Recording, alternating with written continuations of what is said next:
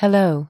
How may I help you? I need to know what I can do to pass your medical terminology class. I checked your attendance records and saw you only attended class 3 times this entire term.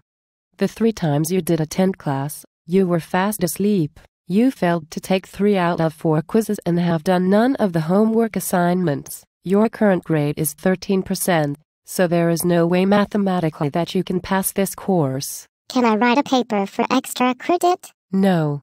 It is written in the syllabus that we went over on the first day of class that there will be no extra credit allowed in this class. Can I hand in the homework assignments now? No. As the syllabus states, no late assignments will be accepted. Can I take makeup tests for the exams I missed? If you have a documented excuse in accordance with the syllabus, I can allow you to make up an exam. Do you have a legitimate excuse for missing any of your exams? My cat started throwing up hairballs one day. It was very traumatizing, and I couldn't make it for the test that day. I am sorry, but that is not a legitimate excuse for missing a test. What about the second exam?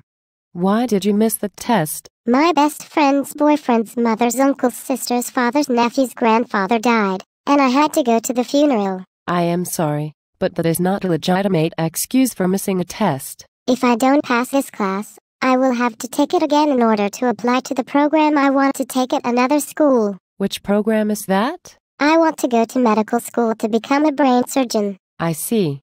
Well, since you won't be able to pass the class this term, you will have to repeat it next term.